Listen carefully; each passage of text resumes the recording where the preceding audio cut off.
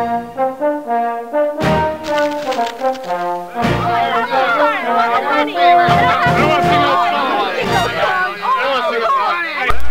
tell you, Ek, the money's mine. Treachery, is it? Take that! Ooh.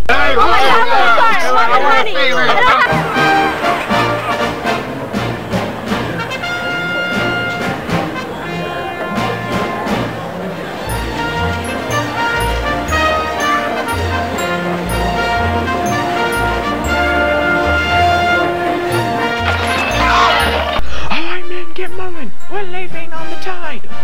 On Eric the Red.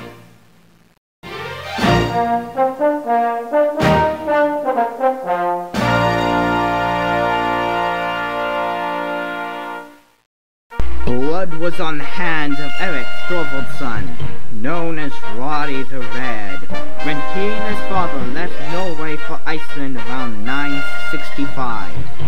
And when the quarrelsome Eric had slain one too many enemies in Iceland, he was again banished from the protection of the law. Eric assembled ships and followers and cast off into the Western Sea, a brazen act based only upon the tales of an unknown shoreline, sighted by a wind-blown mariner decades earlier. Around the world, the Vikings are known for their viciousness, horned helmets, and successful raiding.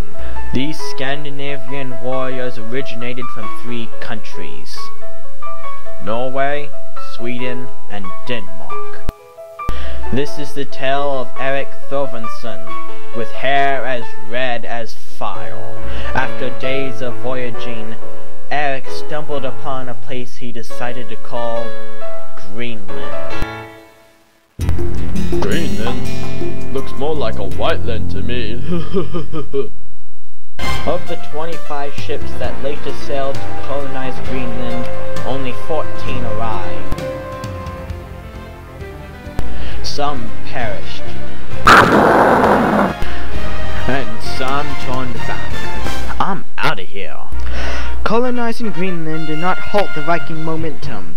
There was no end of land to discover, but Johnny Hodgson, another Icelander blown past his destination, sighted a flat shoreline covered with woods far to the west. Land, starboard side. What should we do, Hodgson? Maintain course, not land. Hodgson was carrying merchandise and did not stop, so the weight of history fell on Eric the Red's son, Leif the Lucky.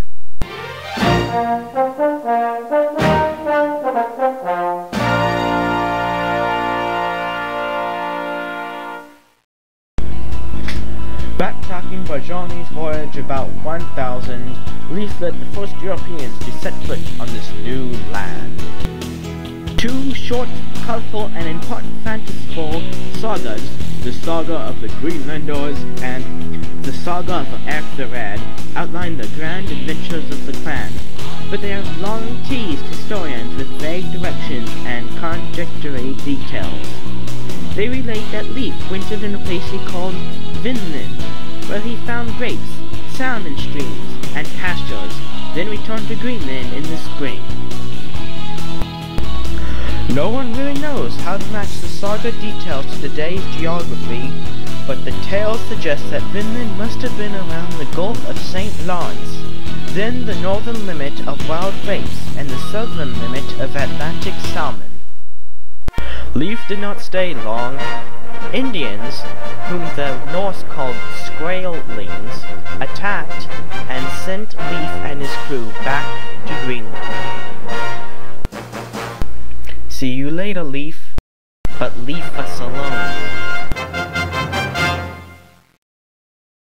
Leif's brother, Thorvald, excited by the stories, launched his own journey years later.